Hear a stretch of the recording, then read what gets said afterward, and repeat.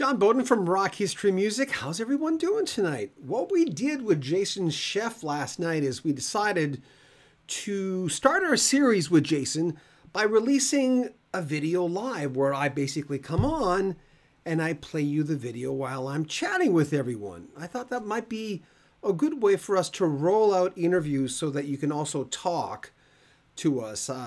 As mentioned on our sister channel, Rock History Book, today, that we talked to Steve Fossen just before we get going with Randy. And Steve is a very forthright gentleman as far as talking about heart. He's very honest.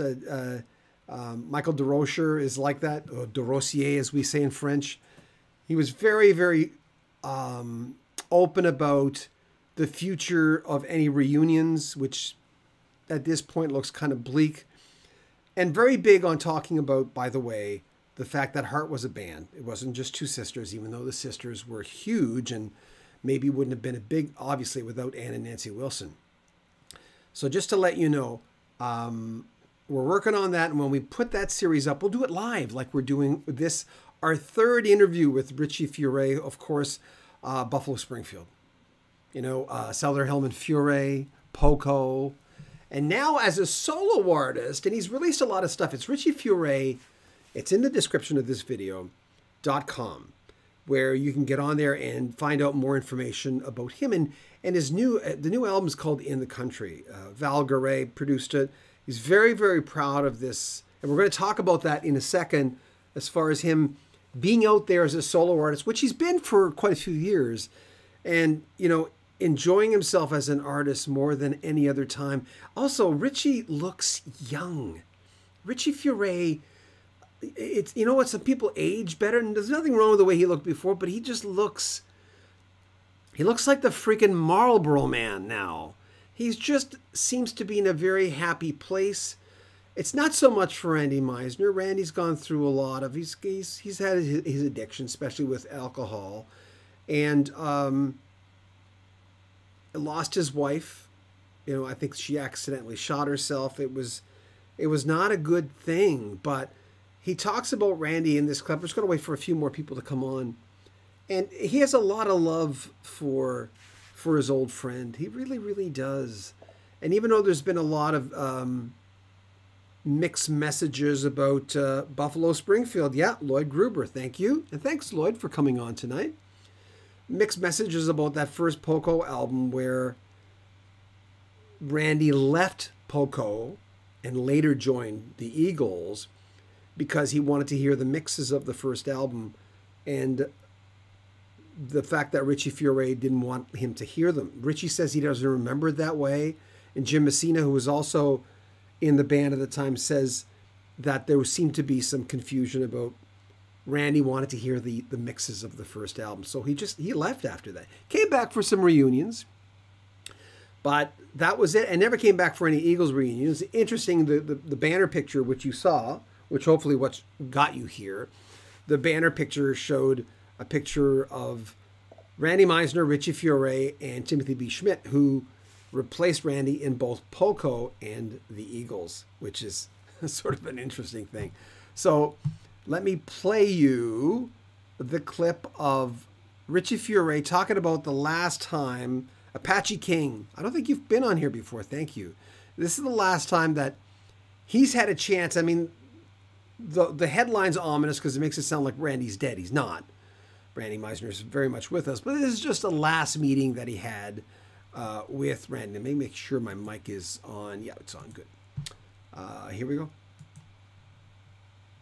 Richie Furay talking about the last time he talked to Randy Meisner. Actually saw Randy Meisner. Randy Meisner, when's the last time you talked to Randy? Randy came to the Troubadour when we did the 50th anniversary of Deliverin', and it was so special because not only was Randy there, but Timothy was there, and so my two special bass players were right there. At the same time, we got some photos together. You know, truthfully, John, I hadn't talked to Randy in a long time, and seeing him, you know, Randy's health is, you know, he's got some issues and struggling and all, but the fact that he came was really so cool. And I know that Timothy was glad to see him at the same time. And it was just a really great evening. I have since, done a couple little back porch things and had Randy, do some parts on it. So, it was good. I love it when I can see somebody, and if I haven't seen them for a while, even if we had issues or whatever, and all of a sudden it's like, wow. And we just, all we want to do is hug each other. And hey, man, it is so good to see you. And that's just how it was, man. Well, that stuff doesn't matter anymore. I think that's a big thing. Yeah. And that stuff was big at the time, but you were all young. Yeah. And it's not, and you're older now, and it's really small. Yeah, it should be. It should be. And, like with Randy, it was. And, Timothy and I have an ongoing relationship anyway. He's been such a good, close friend. Yeah. Okay, I'm just going to check. I mean, that's how it should be. That's how it should be. We shouldn't be, what I want to say, I mean, we have poured very sensitive parts of our life into creating something, that, a lot of, most people don't get to do that. I mean, we shared the God-given talent and gifts that he's given us, and that's a very spiritual thing in and of itself.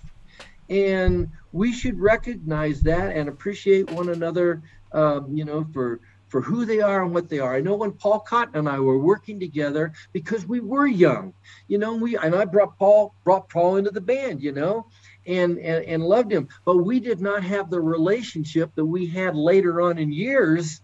When we were playing together, it was, I don't know whether there's competition here or there's this or that and the other, but in later years, man, it was just like, man, that's so good to see you, and and let's go play together. And I took him out with me on tour a couple times, and it was all good. But that's how it should be, man. At this age, my gosh, man, let the U-Haul go, man. That stuff let that stuff, unhitch that thing, man, and put it on the side of the road. Someone had told me years ago, competition breeds itself in young bones. It just does. It's like the piss and vinegar, Yeah.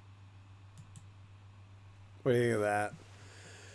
I agree with that. And, I go back to talking to Steve Fossen today of Heart, where that I think some of the guys just want to forget I mean, if the Eagles can still be friends with each other, and even if we've heard the separate limousine story, but if they still can go on stage and do what the fans want them to do, more than the stuff that might happen backstage. Richie Furay, I'm not a Christian. Richie Furay is a Christian, believes in living that life as best he can. No one's perfect. And he wants to give back. He looks at himself as a person that can help out other musicians and his old friends. And in spite of the differences that they might have had, like I said, Randy Meisner, when he was in Poco before the Eagles, the story was, according to Randy, and a little bit according to Jim Messina, was that he wanted to hear the final mixes, and they were all in there doing it, and they wouldn't let him in, and he said, well, I'm part of the band, and if I can't listen to the mixes, I'm out. So Richie, when I think the first time I talked to him, maybe the second, this is the third, had a slightly different version of that, and so did Jim Messina. So there was three kind of different stories. There were correlated information. But anyway, Randy left and later on joined the Eagles. Left the Eagles, and his replacement of Poco replaced him in the Eagles, Timothy B. Schmidt, who was on the cover, as Richie just talked about. So that's the thing. And I mean, I always wish Randy well. He gave me a great interview. The longest, I think so far, the longest interview I've seen on the internet with Randy Meisner is with me. That he gave me, I think in 2000, might have been. He talks very bluntly about his days in the Eagles and Poco, and stops the interview at one point because he sees a deer and just says, hold on, I just want to capture this moment. I'm going, man, I can't see the deer, but I'm sharing this moment kind of with Randy Meisner. Take it to the limit. Too many hands from the Eagles and Poco. Anyway, Richie Furay's new album, he's very, very proud of this thing. We're going to talk about this in a second with Richie. And this is a thing we're going to do from now on. We're going to try to come on live and present the first clip of the interview like we did, we've been doing this week with Jason Sheff, his first clip for him. So anyway, In the Country is Richie Furay's new album. As I mentioned many times in this clip, he's so proud of it. Val Garay worked on it, and you can go on richiefuray.com to get information on how you can pick it up. You can get a signed copy. I mean, to get a guy from Poco, Souther Hillman Furay, or Buffalo Springfield to sign your album, that says an awful lot. Anyway, let's play the next track. Where is it? There he goes. Richie Furay, new project. He's pretty excited about it. Isn't it okay? 78. I look at that, and I think I've told you before. I'm like, I think I was 61 the last time we talked. I'm 62 now. Oh. And I keep looking at the clock. I keep going, and I think I've told you before. I don't know, man. I've been in radio on my 40th year now, and I feel like I'm doing my best work. Yeah. Like, and I'm looking at you, especially when I was listening to the last project, the live. I listened to that. I'm going, man, he's on top of his freaking game. How do you feel about all this?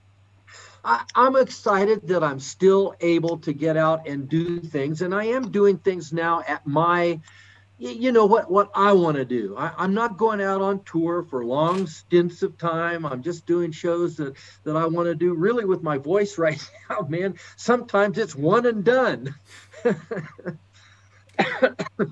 Well, we don't, I was getting up this morning and I'm going, you know what, if I don't move a lot during the sleep, if I don't have a drink of scotch at night, if I have a little drink, then I'm usually, I don't move as much, but I'm going, I feel it, but at the same time, you've got guys your own age and you see some of the guys, I mean, it's nurture or nature. There's no guarantees, even no matter if I know you didn't live the rock and roll lifestyle, but you never know what you got inside. Yeah. I mean, Absolutely. No, you're absolutely true. We don't know.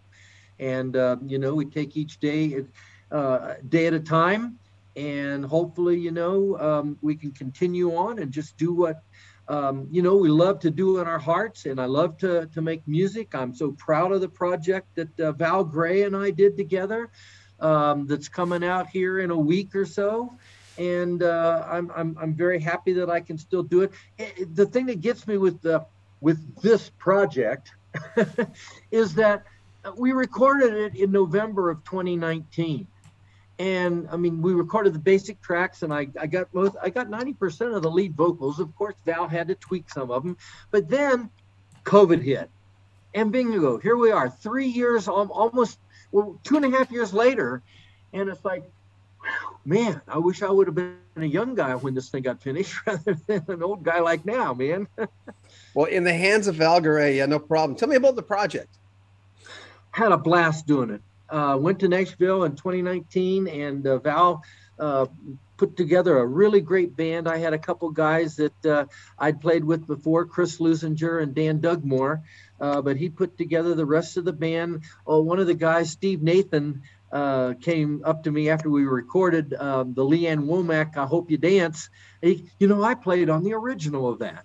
And so anyway, it was a challenge. And when Val and I talked about doing the project, I'm thinking, this sounds like a fun project to do. And when we got the list all together and the songs were, really selected and we chose them, my only thought at that point in time was, I'm doing songs now that other people have written and created and were big hit records. Are people going to look at the project that we have now in comparison, or are they just going to sit back and say, hey, this is pretty cool? Because what I did, John, was I put together like how you can put together your own little playlist of songs and stick it in your car. Well, that's what I did with these songs, man. I just made my own little playlist. And truthfully, I really think that we made the songs our own. I mean, there's not one of them that, we made them so that you knew that this is the song. It wasn't like listening to a Bob Dylan song that I had to say, wait a minute. Oh, I caught that lyric. I know what song that is now. So it was a really fun project. All the guys, we did 14 songs in 4 days. And it was quite strenuous, but And then as it unwound, we I would fly out to California to maybe do some background vocals or something, or meet up with Val to do some things. And we took our time. I wish it could have been more consistent in how it was released, but what could nobody knew what the parameters were going to be with this shutdown of everything. How can people, where do they go? Because we're really good at this. We send them. I mean, you give me your time. I always make sure that during the interview, we always put it up and we do a little banner for it. And where can people get it? Certainly, the record's going to be available everywhere. It's being released on BMG. And so, they have, ways of getting their projects and product out to all the stores. But you can go to richiefuray.com. And certainly I'll have the project available. It's coming out on vinyl on June 18th. And then I think it's July 8th or something like that. It's being released on every other format that you can imagine. But June 18th is record store day. Yeah. And so the vinyl is being released on that day. Okay. He's one of my favorite people to interview. I've always loved talking to him. And now the album's in front of my face. There you go. You got to keep moving these things around. But there's the album. It's beautiful. It's such a great project. And as I mentioned over and over again, it's nice to see an artist. I mean, every artist says their new album's their best album. And they feel that way an awful lot. They're not just saying that. But it really is a good project. It's richiefuray.com if you want to check it. And the link is in the description of this video. Also in the video, if you want to help us the channel, we're sort of at a drive right now to sort of raise funds to build a new computer because our old computer is dying. If we never needed you before, we need you now because we're at dire straits and we're panicking a little bit of having to build another computer that basically puts together all our videos. So there's a PayPal link if you want to help us out. We'd appreciate that. But let's get to some of the comments. Apache King, never miss any episode about Richie or Poco, and you sure have provided so much content about them. Thank you. We have learned so much from your interviews. Thanks so much and respect. Apache King, thank you. That means an awful lot to us. Joe Roscoe, Henley, the last remaining original Eagle, is too ego-driven to allow a reunion. Well, let me be clear with what you're saying. I'm sure he has a big ego. A lot of artists do. I'm not making excuses for him, but Bernie Ledden might be open to coming back. I talked to him after he left the Eagles, a History of the Eagles tour. I have an interview. It's on this channel. Randy Meisner can't physically do it. So that's not going to happen. And there's too much bad blood between Don Henley and Don Felder, it seems. I think Don Felder would do it. I think he'd be open to doing it for sure. So we'll see. Everyone loves a good reunion. That's the thing. If you want a signed copy of Richie Furay's new album, he'll on his website, richiefuray.com. You can also get a signed copy when you're talking about Souther Hillman, Furay Band, Buffalo Springfield, Poco members signing your album. It's a pretty cool thing. Looks good on your wall if you want to do that. So I haven't asked for my signed copy yet, but I'm going to. This is the third time I've talked to Richie Furay. We're going to play one more track, and this is going to be the new way. By the way, you fund the people who help fund us are funding. They're paying for our eCam every single month because of YouTube being like this one month, and it's just crazy. It's been the craziest month I've ever had on YouTube, ever financially. It's nuts. And now we need a new computer. So, there you go. That's why I say we've never asked for anything in 8 years. And now we're asking. There's a PayPal link in the description of this video. Anyway, one more track. And he talks about, he's famous for being behind the controls, Val Garay. Yeah, in the country, I can't tell you how proud I am of this record. It was a blast to make, and to work with Val again was just, it was just so special. This guy's 2 years older than me. We were born on the same day, 2 years apart. And, we recorded I Still Have Dreams in 1979 together. And so we hadn't done another project. And when he came and said that you want to do this, I was very happy to do it. And I'll tell you what, Val has some of the best ears. I mean, this album sonically and where my voice, it's like sometimes the voice gets lost in a band project. And when I first heard some of his mixes, I said, man, Val, I love where you put the voice. He said, this is a Richie Furay record. It's not a Richie Furay band record. And there it was. And so the voice is right out front. Like I said, man, I got probably 90% of the tracks live because I was singing when the band was going down. And there was tweaks on it, but what a fun project. So I hope people will take a listen to In the Country. All of the songs will be familiar except for maybe one song on there, maybe a song by Buddy Miller or Julie Miller actually wrote it, called Chalk. And it was just a song that I heard that was very special to me, and it closes out the album. Other than that, great songs, man. What kind of a person is Val Garay as opposed to other people behind the console that you've worked with? I'll compare him to maybe John Macy because I've done so much work with John Macy and I love working with John. John is one of those very easygoing guys. When Val gets his mind set on something, I mean, he knows what he wants, and I mean, there's no way you're going to distract him from moving away from that. And that's really one.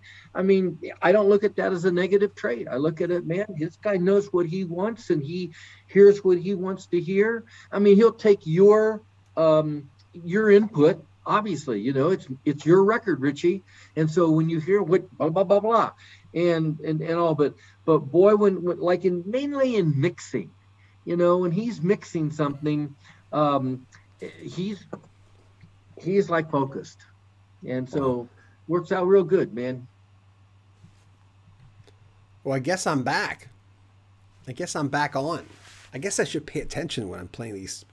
Ever since I realized I knew you could come on live, and when I'm live, I could press a button and then a video would come over me. I'm not sure why I'm still on the bottom, but I'll figure that out by tomorrow. Once I figured out I could do that, and being on live is probably my favorite thing about YouTube, which is something we've just really done the last 2 years. Don't get me wrong, it's good to work ahead and have videos in the can, which we do right now about a month ahead. So if I got hit by a bus, my videos would still be going up for a month. What? So anyway, let me put the album cover back up because, Richie, who's one of my favorite people to talk to, has this new album called In the Country, richiefuray.com. He'll sign it for you if you like. Check it out if you can. I'm very impressed by his music. He's always been, Buffalo Springfield, Poco, Souther Hillman Furay Band, working with Val Garay. It's called In the Country. So I want to thank him for spending some time with us. This is a long interview. It went over, I think, about an hour and 20 minutes. And we will post this on our sister station, Rock History Book, either tonight or tomorrow. And we'll put clips on it on this channel, Rock History Music. Let me just read some of your comments. I appreciate you guys coming on here and chatting with us. It means a lot.